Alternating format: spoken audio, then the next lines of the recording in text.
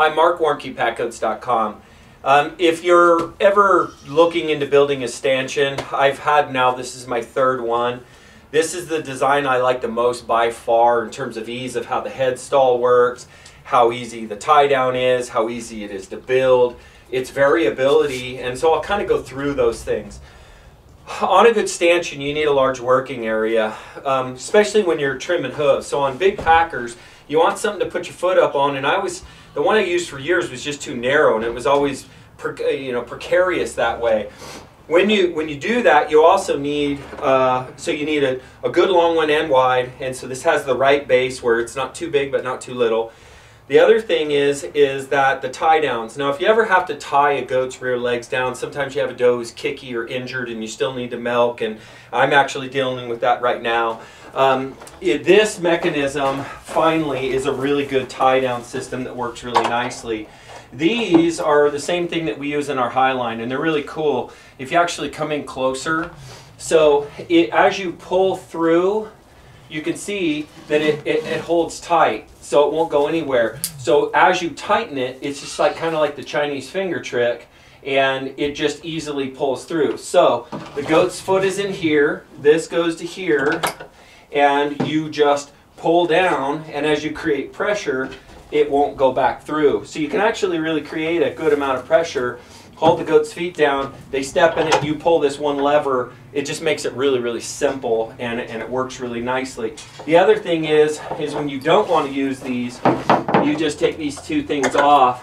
They loop under and then hook to themselves, and you just tie them out of the way. So they're like that underneath, and so they're out of your way. It's not like you use these things every day, but they're there when you need them. So that's the tie down system. And you need a way to do that on a wide stanchion. You have to actually put these rails inside, so you're not making your doe stand all out like this. She's still standing inside, but you have a large platform. So that really was an interesting problem to try to fix and make work. Now the other thing is the headstall. I've had different headstall systems, and with horned goats, which is what I have, but I also have some dehorned milkers. This is universal, and it's also universal for little goats and big goats. So here's how we kind of constructed it. Now here's where locking the headstall down easily is so nice. Most goats can fit their head right in that side. So that's the doe without horns. She sticks her head in, and you just really just slip this back down in. Now when you get a big goat, so let's say you get that really big packer with a bower neck on him, like my goat Noah, so it's never going to be that wide. It's going to be like that. He still can't get his head out up here, but it's kind of like that Chinese finger trick.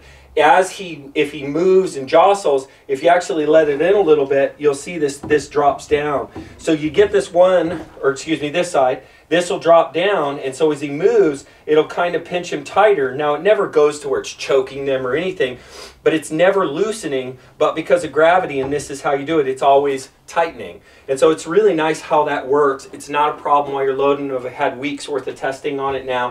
But again, to pull them out, you just grab these. There's a little slot, you put them right back here, and then you're open and ready for the next goat.